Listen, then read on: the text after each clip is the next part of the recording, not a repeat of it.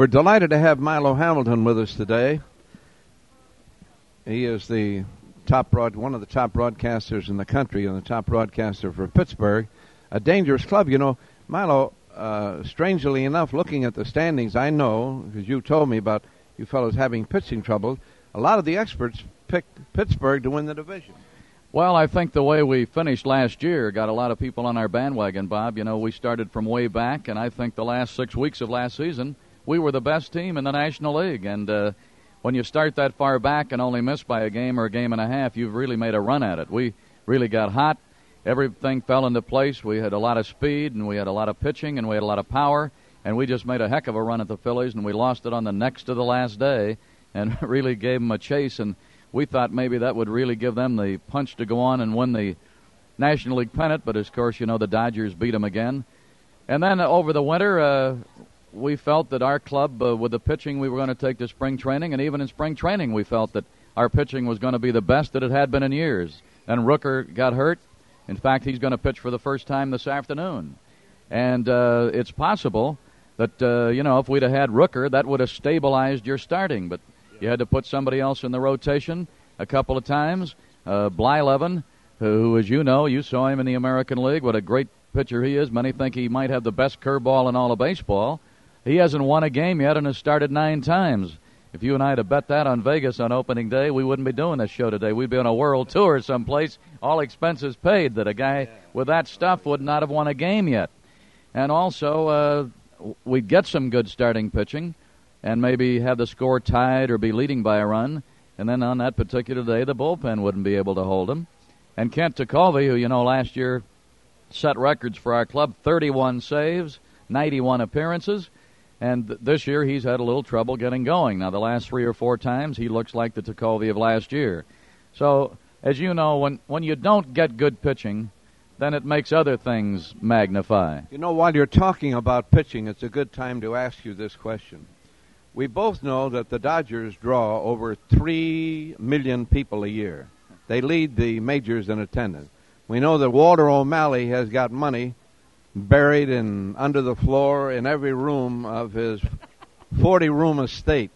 Now, how... You got to be bringing it here. Yeah, how could Walter O'Malley, knowing that pitching is that important, give up a pitcher like Tommy John?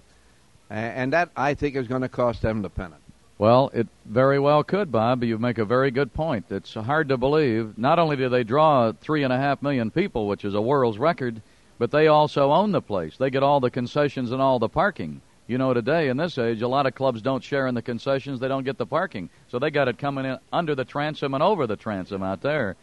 And I just kind of feel, and the way they talked, that they just felt, well, maybe Tommy John has had his great years.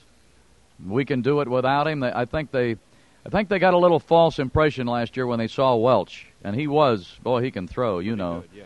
And I think they thought maybe he could step in. Well, he hasn't been able to. At that time also, they had no idea that Terry Forster was going to have an elbow operation. And what a job he did for them last year. Well, he hasn't thrown a ball yet. I think if they'd have known those two things, that maybe Welch wasn't quite as good as their first impression was, together with the fact that Forster wasn't going to be able to pitch the first 2 or 3 months of the season, they might have opened up that bank book a little bit and kept Tommy John. You know, the deal they made Roden for Rao finally won a game for him. He pitched a terrific game the other day. That was Royce with us. Oh, Jerry Royce. Yeah. That was a case of 2 players feeling that they weren't being used correctly. Both made it known they pretty much wanted to be traded. In fact, Royce almost came to the Cubs last year. But with some of these rules, if you've been with a club so long, or if you have it in your contract, you can turn down a trade. He turned down the trade. He didn't want to come here. So, and he had a good spring training for us. But at that time, it looked like our starting rotation was set. He wasn't going to start. He felt that he was still a starting pitcher. So, when it came a chance, and Roden pretty much felt the same way. He'd been a starter with the Dodgers, had been a good one. And all of a sudden, he wasn't pitching, and it was a case of 2 players still feeling they ought to be starting pitchers that wanted to be traded, so the 2 clubs got together on the deal. Royce has gone out there, and he hasn't been starting, but has had a couple of pretty decent relief appearances. But Roden's been hurt. He's pitched 1 game for us. In fact, he went on the disabled list the day before we came here on this series. and we don't know when he's going to be able to pitch. It's something in the back of his shoulder. He's been examined countless times. They can't find any damage there. In other words, it's almost a case after you've been examined so many times and they say we don't find anything, you almost wish they'd find something so they'd know how to treat it. Yeah. But he's never had any problem. He can't ever remember hurting it. Sometimes, when a pitcher's throwing, he'll hear something pop or a tear. Yeah. Well, now the trainer and the doctor and everybody else knows what they're looking for and how they're treating it and how long it's going to take. But it's been the back of his shoulder.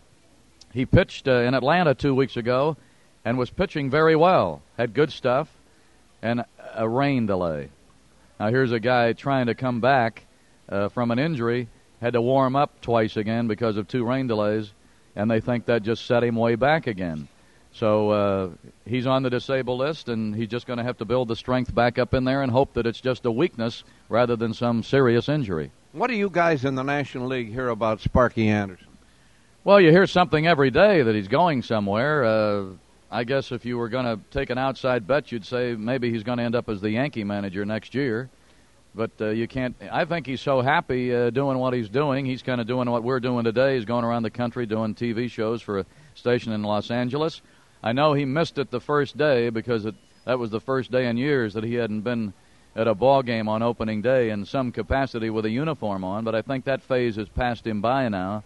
And I think Sparky will be back because he's a good manager.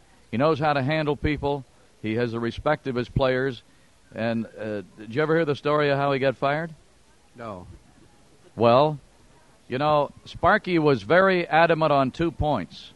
He wanted to trade Geronimo, the center fielder, because he felt that he wasn't giving them what they needed, either with his bat or with his glove anymore. In fact, he practically insisted that they trade Geronimo. The other thing, the club wanted to make some changes on the coaching staff, and he felt the loyalty from him and through them back, the work they had done, he wanted to keep all of his coaches. So Wagner called him on the phone in California one day, and he said, I'm going to fly out, I want to meet you, I want to talk to you. And Sparky had made up his mind, I think, that if these other 2 things happened, that maybe he was going to quit. Now he says, what if he's coming out here and he's going to offer me a raise? What do I do now? Well, it was none of those, like multiple choice, A, B, C, or D, or none of the above. It was none of the above. He'd flown out there to fire him.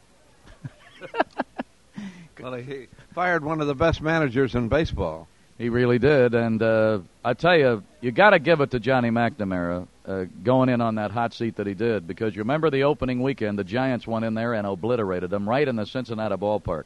The fans there were hostile because Sparky was gone, because Pete Rose was gone.